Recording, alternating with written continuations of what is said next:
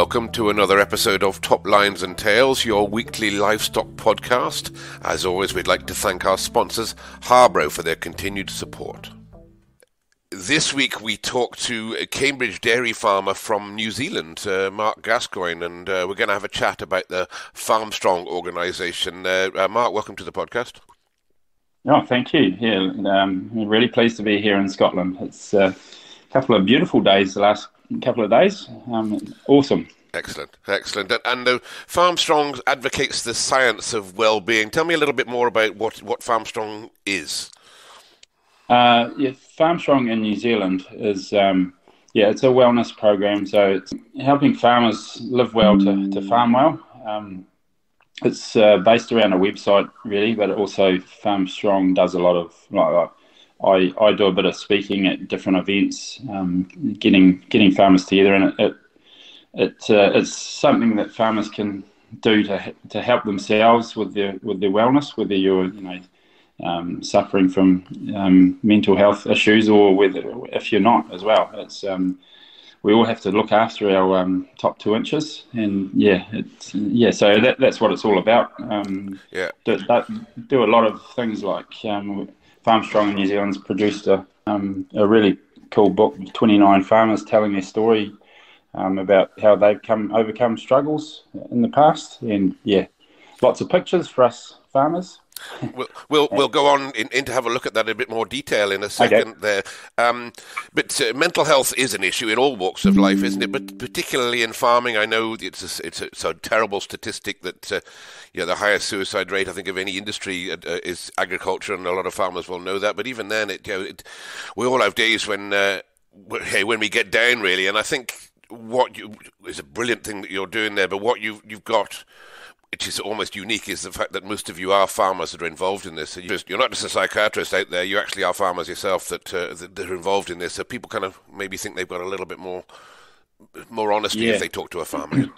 Yeah, I think so. Yeah, I'm a farmer myself, so I just became involved with Farmstrong as an ambassador because I used Farmstrong to help me overcome some pretty serious mental health challenges. So it's worked so well for me. So that's why I've got involved in trying to spread the word and help other people. Yeah. Okay. So let's go to the origin. Farmstrong, as you said, New Zealand is obviously that's where it's started, and you're spreading. And we'll have a look in a second and sort of where and how you're spreading. But when did it start, and who are the brains behind this? Who are the people right behind from the beginning? It started in New Zealand about 8 years ago.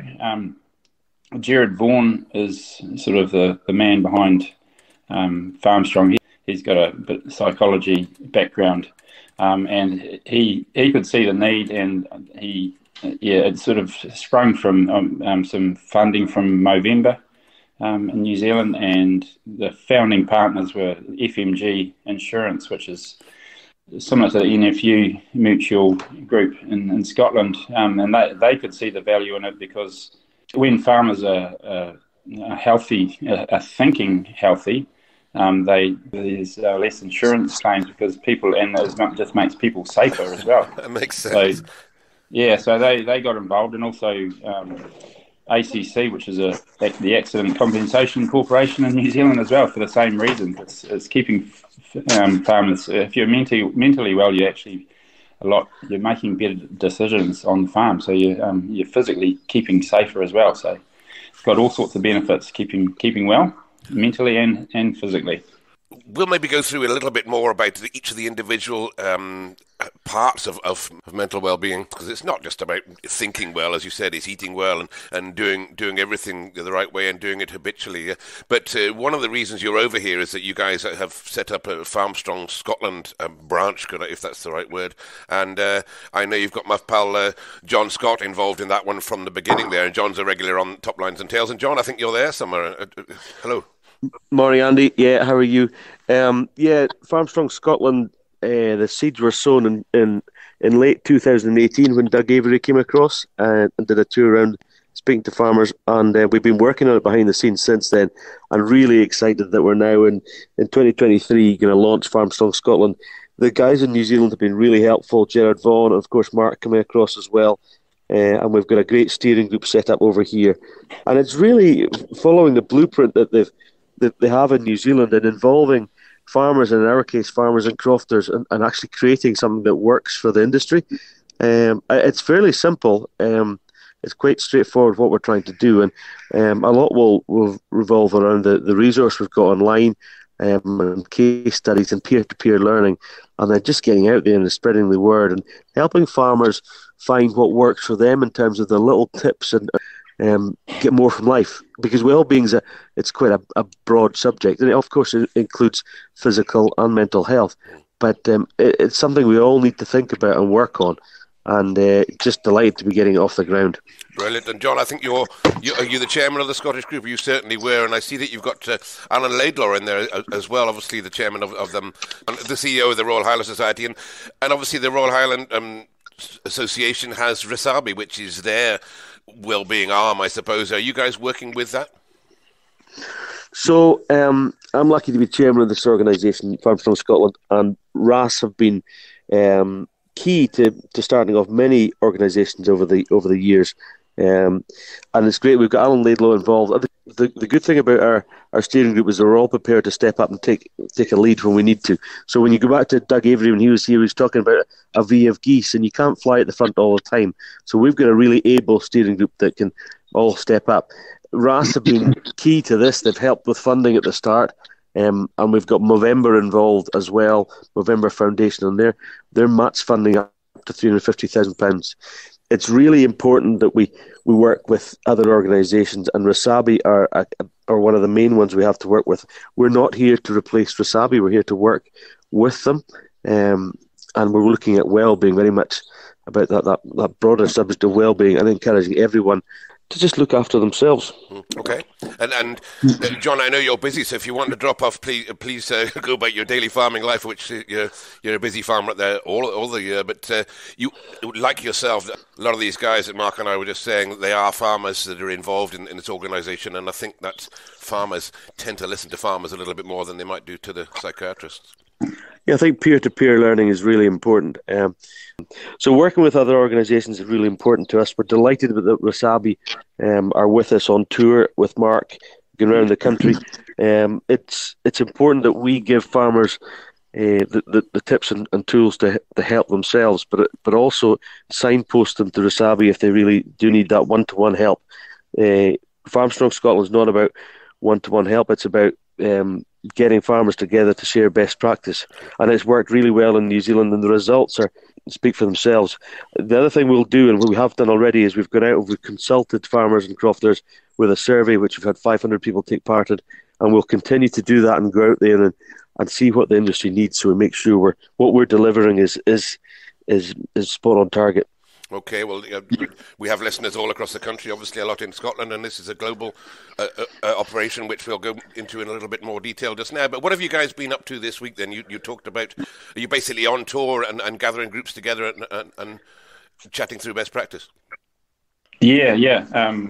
We've had, so I think there's 11 talks altogether, all around Scotland. I've got 3 left, so yeah, fairly good attendances. And I just run through my mental health story. I had many years of suffering from depression, and I run through what I've used with the Farmstrong program to get myself where I am today, and that's living the dream basically. And I love talking about it. And I'm trying to help people because, when I was struggling, no one was talking about it, and it felt like I was the only one going through it, which sounds stupid, I know, but it's just all about normalising it and hearing from another farmer that has worked on mental health and got come out the other side. Sure, no, that's a brilliant thing, and to be able to talk about it is a brilliant thing. And as you said, it sounds stupid. It does, but when you're in that situation, you don't want to burden other people with those problems, do you? So when you know somebody else has been through that, then obviously gives everybody a lift. And you say you've got well attended. What sort of numbers have we got? Are we getting? Is it just farmers coming in there who suffered a bit of depression, or are we just getting people in each area turning up to see what you've got to say? Yeah, it's been a bit of a mix. I'm really humbled by some of the feedback we've been getting, and people coming up to talk afterwards, saying that so much of what I've said has resonated with them. And also people that completely, they're normal. There's no normal, but that haven't ever had any of those issues. Just finding it really good to keep working on your wellness. So I always say, if you don't make time to work on your wellness, eventually you're going to have to make time to work on your illness. So we need to, just like keeping physically fit, we need to keep mentally fit too, and just think about all the things we're doing to do that. So one of the main objectives of the tour was to get out there and raise awareness of Farmstrong Scotland, and storytelling is a huge part of Farmstrong, and being able to have someone like Mark with us telling his story, which is, it's a tough listen in bits, but he really does. He's very brave and tells us his story and how it all unfolded. And we have got people coming along that they've got lots of different backgrounds, mainly farmers and crofters, but we've got some people that have, work in the health industry and come along and listen to what Mark has to say. And you do see people identifying with it, and we've had some great one-to-one conversations afterwards, and we've been able to direct people to get some help. And you've also got people there that are just picking up on some of the physical things there that you can do to help yourself, the 5 ways to well-being, which Mark will no doubt touch on today. But it's been a real mixture of people coming along, and we've had great attendance. Most of the events so far have been over 50 people.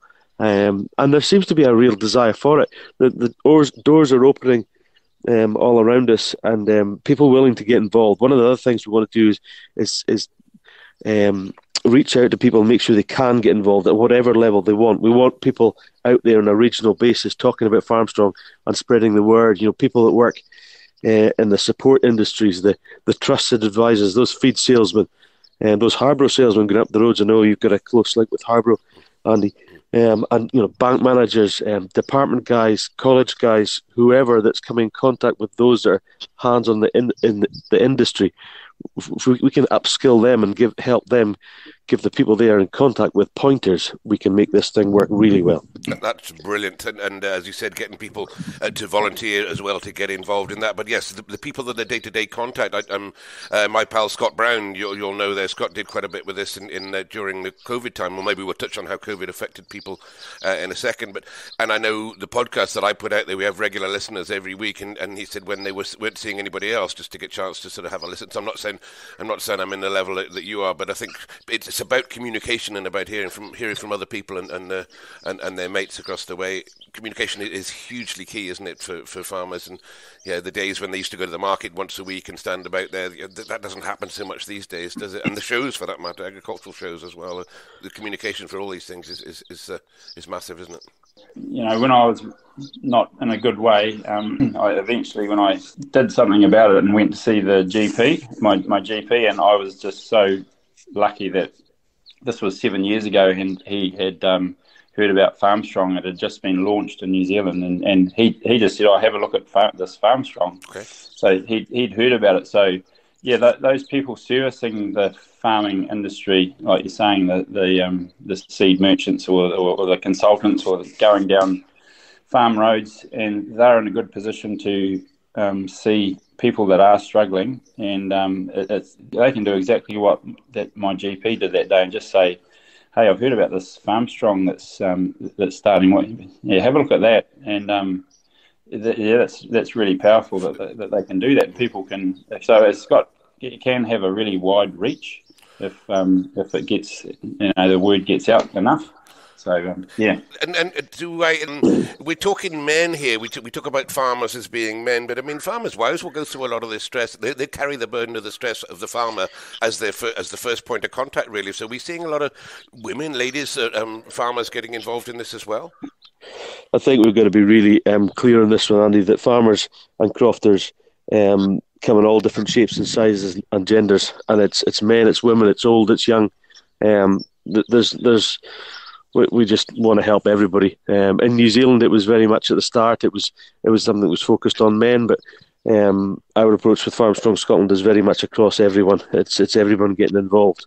I've got to be careful with my agendas here, but it's going to sound one-sided. But if we could be trained in a lot of cases, the farmer's wife to understand the mental health issues with the husband, is that how it works? Can they become advocates themselves? I was just going to say. That, like with the figures, I don't know what they are in Scotland, but in New Zealand, it's 75% of suicides are male, and farmers are overrepresented, unfortunately. But I think, I don't know for sure, but I think a lot of that is because us guys, we're not very good at talking. The women are much better at sharing their emotions and talking about it. So, but women are in a really good position to support their husbands. That's my wife. She is a legend. That she stuck by me all through those years. And yeah, I still remember it was 15 years ago when I was not in a good way. My wife actually said to me she asked me, "Do you think you should go and see the doctor?" And do you think you should talk about some medication? And I just remember at that stage, it just felt like a kick in the guts. I couldn't believe she was saying it. I felt like she was calling me weak at that stage, which was so stupid. Now that when I think back, I wish I'd taken her advice. And it only, it's a bit of a long story, but it was only about 7 years later that I finally came to my senses and did something about it. But she stuck with it, and she is a legend. I wish I'd taken her advice, but sometimes it comes down to just the person themselves just have to take responsibility for yourself and actually decide, all right, I've got to do something about this. Sure. And so let's just move on to the five. John mentioned the five ways of well-being, or the five different things. Can we just go into a little bit more depth, a little bit more detail, and sort of what we're talking about? I mean, people out there that haven't heard of Farmstrong, people out there that don't really think they need to consider mental health there, what sort of things should they be looking at? And you mentioned eating well and about your fitness and what have you. Just run us through those. I think you run some modules as well on your website. Maybe we'll look at that as well. Yeah, so in my talks, I've gone through the 5 ways to wellness, which is just one part of the Farmstrong sort of website or program. There's so many more other tools and resources, but the 5 ways. Number one is connecting, and when I was going through my tough time, the last thing I wanted to do was connect with other people. I would make excuses. If we got invited out for a party or a barbecue, or even just farm meetings and things, I just didn't go. I just didn't want to go, which I just wanted to stay at home and sit on the couch and feel sorry for myself, which is absolutely the worst thing I could be doing. The trouble with us as farmers, we spend a lot of our time by ourselves, working by ourselves, and a lot of time inside our own heads, and sometimes that can be the most dangerous place we can be. So now I connect with absolutely as many people as I can every day. I've got a group of friends and family that we get together probably 3 to 4 times a week. And we'll either go to the gym or go for a bike ride or a run. And it's always followed by a coffee, if it's in the morning, or a beer in the evening. And that's the most important part for me. It's just a bit of banter, with mates, bit of talking, a bit of bullshit, having a coffee. That's the cool part of it. So, sure. And just even, connecting with people, even on a tiny level, like it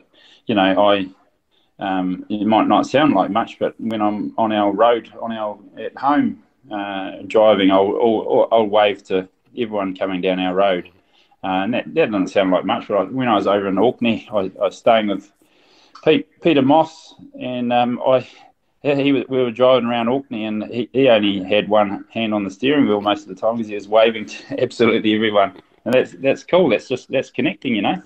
So can I just raise a point here? I mean, I'm all over the place myself in my professional life. I'm here, there, and everywhere. But I do get a lot of connections with people through social media, and social media has its place in society. And obviously, from maybe we'll mention the COVID and how that changed things to more and more people on social media. And I have people that I chat to on social media all the time. But I had Cammy Wilson. I'm not sure if you know Cammy, that runs the Sheep Game, and Cammy was on, and he said, "Well, social media can be equally as destructive as it can be helpful because."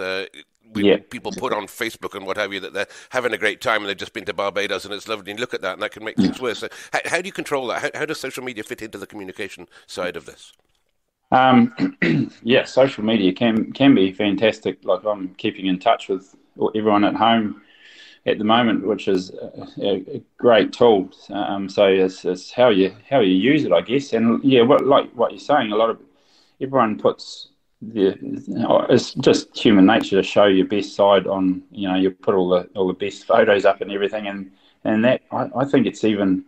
I remember when I'd even open the farming newspaper or at home, and it just felt like when I was struggling, it just felt like everyone else. I'd read the story about different farms and look at their production and all that sort of thing, and I'd think, they've got everything sorted out, and I haven't. But it's just human nature to show you the best side of things. And what I've learned is that actually no one's got their shit together.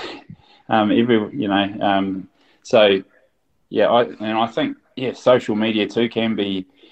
We can look at things quite negatively. You might see a post on Facebook about farming, and you'll scroll through the comments. There might be 50 positive comments, but you might have 2 or 3 from some animal rights extremists, and those are the ones that wind you up and put you into a negative mindset.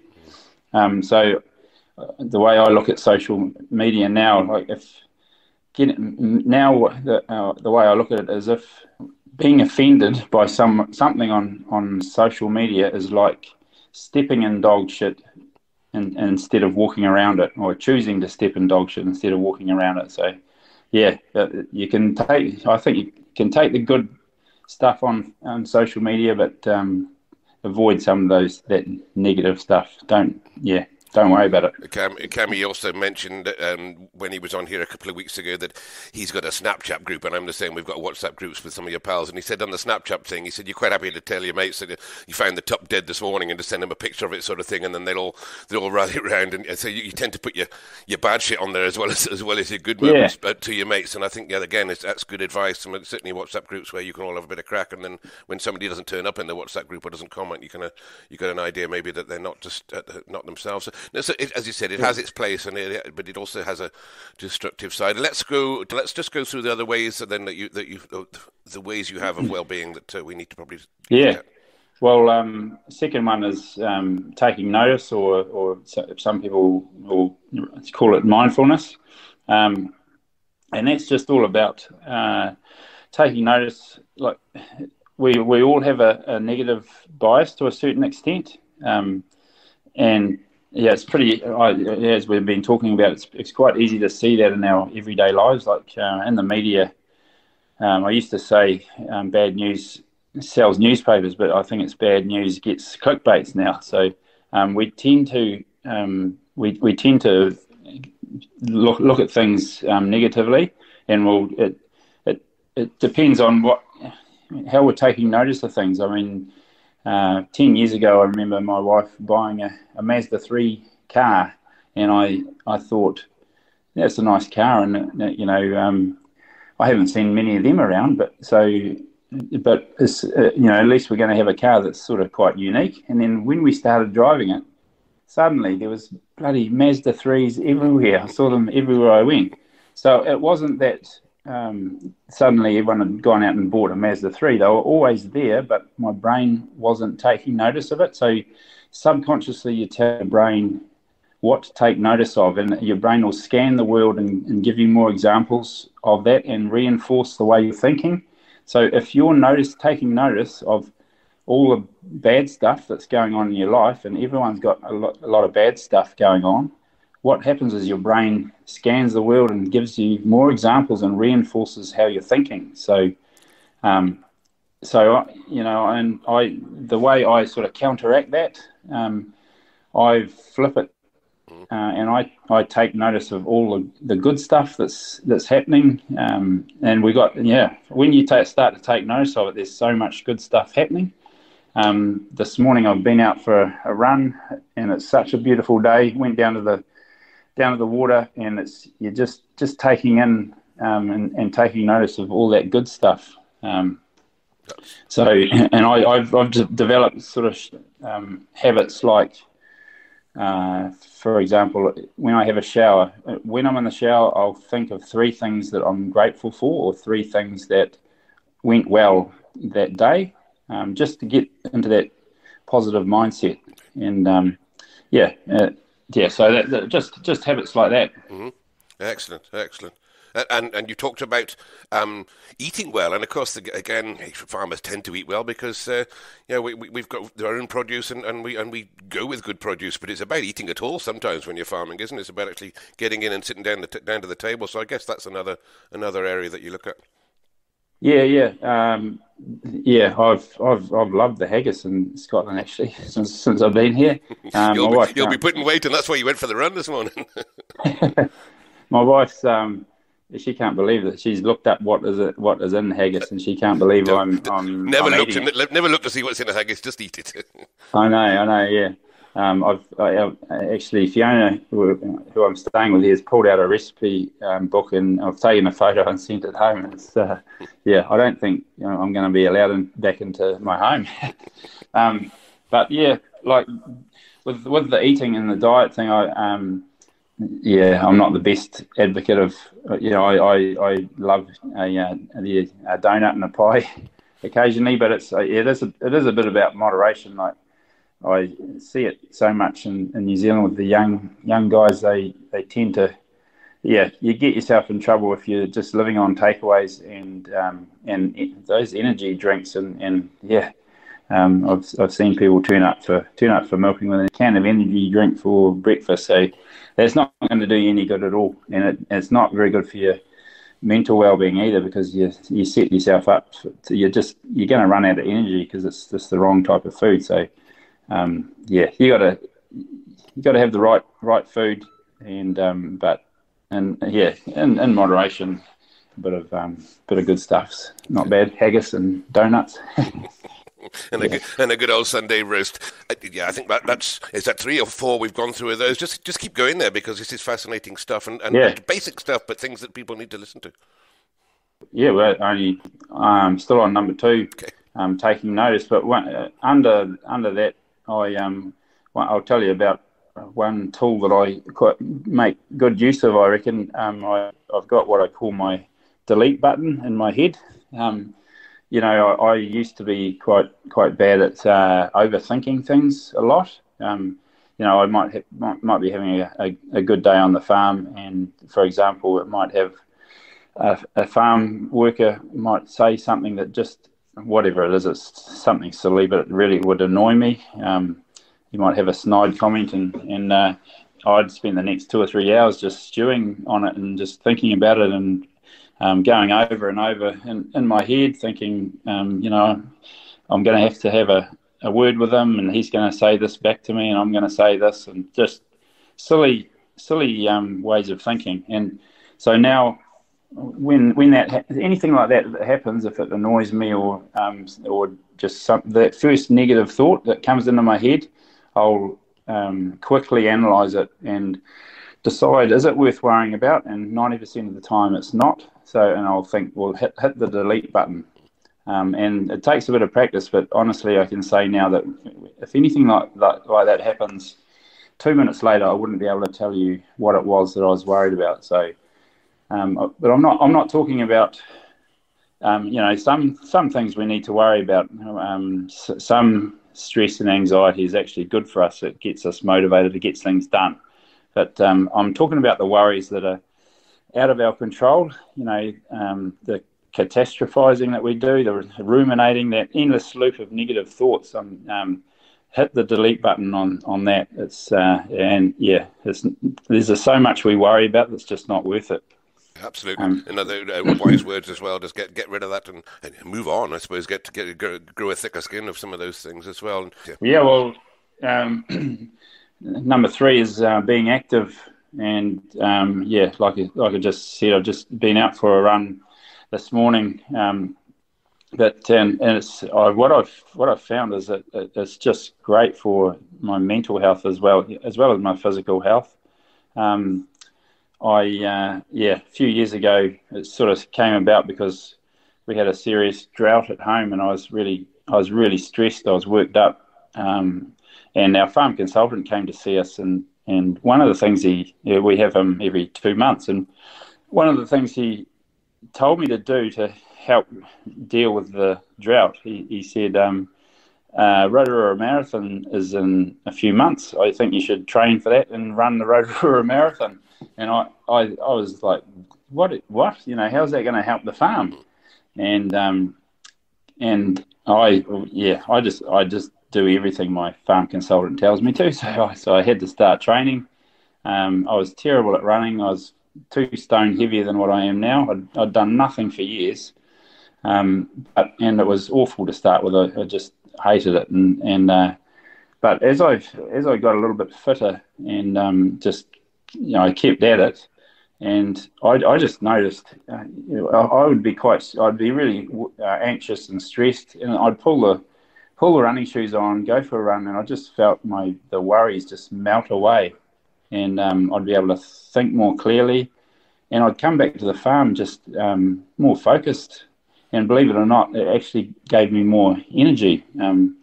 If I just interrupt there, most farmers will tell you that they are active. They're active all the time because they're out there working and doing stuff. But what you're saying is doing something activity that's actually not involved in your day to day. So doing something active rather than just you're going around the sheep. Walking around the sheep. We all have to walk around the sheep until we find a dead one. But it's doing something away from the farm that's active is what you're saying is better for our mental health. I know. Usually we're quite active on the farm, but as we're doing things on the farm, we're worried about, anxious about what's happening. You're looking at other things on the farm, so you I think it's helpful to get out of that environment and completely away to, And I think it's actually, if you can, to do something with other people, and you're getting connecting as well. So and there's so many different options if you look for it. So many different things you can do. Going to the gym or whatever it is, just to. Does a round of golf help? Does a round of golf help? I do play golf with John from time to time, although I haven't played lately. But does a round of golf help, or do we need to do something a bit more active than that? Says me in my defence. Oh, absolutely. No, that's perfect. Yeah, get out and play golf, and with mates or with friends as well. So you're connecting with other people, and and it's also mindfulness. It's great mindfulness because while you're concentrating on hitting that ball. There's no way you can be thinking of your worries from the previous days or what you've got to, how many things you've got to do the next day. You're actually concentrating on the present, which is all about what mindfulness is. Okay. Yep. It might not do your mental health much good when you slice it and you bloody go 5 over par, though. I've seen me crying down the golf course before now and threatening to throw the clubs away. But yes, generally it is to be out with mates is good, and that's brilliant. And so that's moving us on, and the fifth way now. Oh, we get still on number 4. Sorry. So number 4 is giving. So, and that's why I do what I do. I work. I'm a Farmstrong ambassador, so I don't get paid or anything by Farmstrong. I do it, and I work with the Rural Support Trust in New Zealand, which is similar to Rasabi in Scotland. The reason I do it is that actually giving back just actually feels bloody good, and it's scientifically proven when you're being kind, actually makes the giver feel good. So, and I've looked into all the science of all this, and we get there's a feel good hormone, oxytocin, that we get a little burst of that when we're good to someone. So, and it doesn't have to be a big thing. It might be just letting someone into traffic, holding a door open for someone, or buying a coffee for someone. Just things like that. Make the world a better place, and it actually makes you feel good. And I've got it. There's a saying that I really agree with. The best feeling of happiness is when you're happy because you've made somebody else happy. Yeah. So, giving is number 4. Yeah, absolutely giving. I mean, hey, they say at Christmas it's not about having the presents, it's about giving them. And I can totally understand the ethos behind helping other people to help yourself. Yeah, and it's a win-win. Yeah. I mean, and it can be just your time, or I know in rural areas in New Zealand, it's often, it just being, it always seems to be the same people that are either on the board of trustees for the school, or there's always the same people putting their hands up to help. And in some ways, those people are onto it. They know it actually makes them feel good to give back. Yeah. So, yeah. And number 5 is to keep learning, which is so important to keep the old brain cells ticking over, especially as we get older. As we get older, we can get set in our ways, and that's if we tend to get more set in our ways, we get the more grumpy we get as we get older. So it's so important to keep those brain cells working.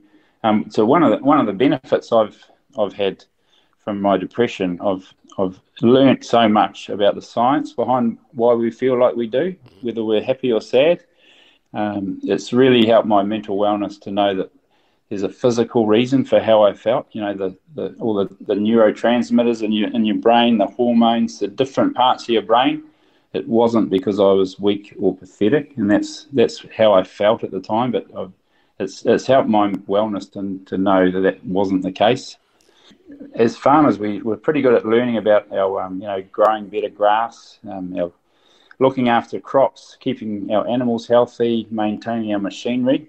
But I didn't pay any attention, and I think a lot of farmers don't pay too much attention to looking after the most important piece of machinery on the farm, and that's your brain. So we need to learn about this stuff. And there's so much you can do to pick up new skills. Like, for example, I picked up a guitar and started.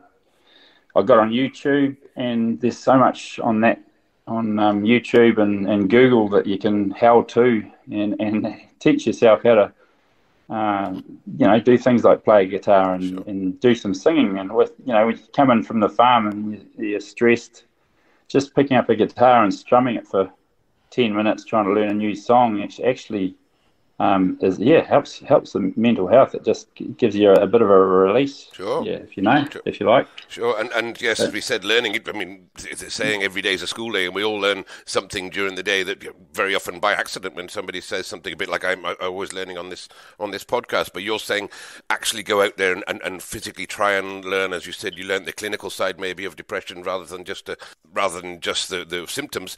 And you're saying to people, get out there, get online, go on a course, enroll on something to go and do it, or just generally learn a little bit every day? Like I'm saying, it's just a matter of what are you interested in and learning, and you're just getting on Google and saying how to do whatever it is. There's so much you can, and I think this is where, for example, my wife fits in. She is, when I say being active is good for your mental health, she's like, no, I don't want to do that. And she's always learning with, she's very creative, so she paints and she owns our local antique shop. And she's full on learning, doing all that sort of thing too. And and that's what you got to find, what works for you, and locking it in is what we say on Farmstrong. And again, we're talking learning something out with. We can all learn how to grow a bigger cow, as you said, or to feed the sheep. But you're saying learn something out with your day-to-day life to give you a second, different interest in something that inspires you. Yeah, exactly. That's it's really important to have something off the farm as well that's completely new to pick up. So you're not 100% focused on what's happening on the farm. Brilliant. Yeah. Brilliant. 5 great ways, and you mentioned earlier on about activity, and I suppose sport comes into that category as well. And I know you've got Sam Whitelock, the ex-New Zealand or ex-All Blacks captain, is a dairy farmer, and he's been a good ambassador for you, hasn't he, Big Sam? Yeah, absolutely. Yeah, no, he grew up on a dairy farm, and now he's got his own sheep and beef farm in the Hawke's Bay. So he's definitely a farmer, and when he retires from his rugby, I think he'll be into it. Boots and all. I'm saying ex All Black captain Sam. If you're listening, you might still be All Black captain. We haven't seen the All Blacks up here for a while, but is he still pulling his boots on? Is he at the moment? Yeah, definitely. Yeah, he'll be going strong at the World Cup, I think. Yeah, and so he was captain, I think, when they came to Scotland in November. And yeah, by the way, that's probably the highlights of my trip to Scotland. Watching Scotland beat England at Twickenham in a Scottish pub was bloody outstanding. You're not allowed to mention. I'm going to have to edit that. You're not allowed to mention that on this. No, I'm kidding. It was a great. And rugby is it's a great lever. A lot of farmers play rugby, of course, especially in Scotland. And but there's all sorts of sports out there, aren't there? Out there. Yep. But Sam Whitelock, what does he do for you? Does he go around doing what you do? Is he going around? Does he use rugby as a tool for his own mental health? As a comparisons? Yeah. So much of what Farmstrong, the Farmstrong program, sort of applies not only to farming but also to sport. So I mean, he uses all the tools and resources in his rugby as well. So yeah, no, he comes along to like the national field days, things like that. Comes along and gets people talking, and it's great to have someone like Sam involved. He's a legend. You do need those figureheads, don't you? For all. You can all talk sense. If you've just got somebody that's just got a little bit of fame about them and they can use that to their advantage, then Sam's gaining out of that as well, I'm sure. But that's brilliant that you've got people like that coming on board, and obviously you're out there looking for more. What we mentioned globally, or I mentioned you certainly from New Zealand to Scotland is the similar types of countries, similar types of people in a lot of ways. Are we going global with this? I've got a lot of American listeners on. I've got a lot of listeners in Ireland. And of course England, and I've got a lot of listeners in America. I mean, are we setting these up bit by bit, piecemeal across the world, one at a time, or are they all on the go? Oh no.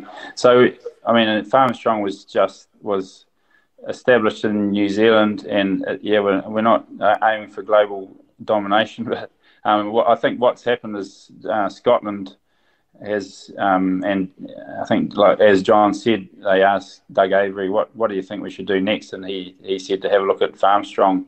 And so Scotland is all they're doing is replicating the New Zealand experience and just using it as a template. So it's not. It's still called Farmstrong, but I think it'll take a little bit of time. But Farmstrong is going to have all their own stories and their own farmers involved, and so it's definitely going to be focused on Scotland. So, but in the meantime, while that's being set up, there's so many tools and resources on the New Zealand website that obviously everyone's welcome to go on and have a look at and get what they can out of it, and while Scotland's being set up. Certainly, as a local thing, yeah. And the Farmstrong.co.nz is where people need to go and have a look at that. And it's a fantastic website with a lot of resources on there. And if there are people out there in England, Ireland, Wales, wherever, and who would like to do this the same way that John's done here and get in touch with Farmstrong and start setting that's up over there. And likewise in the US, I guess. I mean, there will be other organizations, I'm sure, but if anybody out there, we know a lot of listeners in the USA there that wants to get involved in setting up something over there, they come to yourself, or they go on their website, or is there a phone number they can call, or they get in touch? Yeah, Jared Vaughan's probably the man to talk to. Yeah, but in Scotland, it's been, the steering committee, a great group of people. So it's about a group of people getting involved and getting it started. So yeah, but yeah, Jared Vaughan's the man to talk to. He's the man behind Farmstrong in New Zealand. He's a great person to have involved. Jared Vaughan. Yeah, and through their website, I noticed I registered this morning. They can register in, and I read somewhere you were monitoring behaviour metrics. I think John mentioned that you sort of sent out a survey. And how much of this stuff are you guys within the office? Are you measuring this and measuring the signs and everything? Is that doable? Yeah. Well, like I said, I'm a farmer who's used Farmstrong to help me, so I'm not involved in all of the day-to-day running. There's 3 or 4 full-time people that are involved in Farmstrong in New Zealand, but so I do know a little bit of the figures because they survey farmers each year to monitor what impact they're having. And I think one of the things I remember is that last year it was found that 15,000 farmers reported that they had been positively impacted by Farmstrong. So it helped the way they think and the way they farm. So yeah, I mean, and that's the beauty of something like this. 15,000 people, or 15,000 farmers. So it's got a pretty wide reach. That is. And yeah, as I say, I work with the Rural Support Trust as well in New Zealand. So and we're helping people in crisis, but there's only so much you can do one-on-one, so only so many people we can reach. But the beauty of Farmstrong is you can hopefully reach. There's a much wider reach, so hopefully help a lot more people, and not just obviously people that aren't in crisis. So people that just want to look after their wellness. Sure. That's what I'm going to say. I mean, we have 2,000 or 3,000 listeners a week through this podcast across the globe, and people, it isn't about feeling mentally ill and therefore getting involved. And if you don't feel mentally ill, then there's nothing to do with you. It involves everybody, and that helping with the spreading that well-being message. Maybe if you don't feel mentally ill, but you want to help somebody else. It's about getting involved, and hopefully that having you on here, Mark, has been fantastic to hear your story, and having you on here as we've spread the word a little bit wider, which is a commendable effort, and it's a commendable effort what you're doing as well, travelling around Scotland, giving your time to talk to a lot of people. Yeah, no, I've loved it. It's really been humbling, as I say. The connections between New Zealand and Scotland are pretty strong.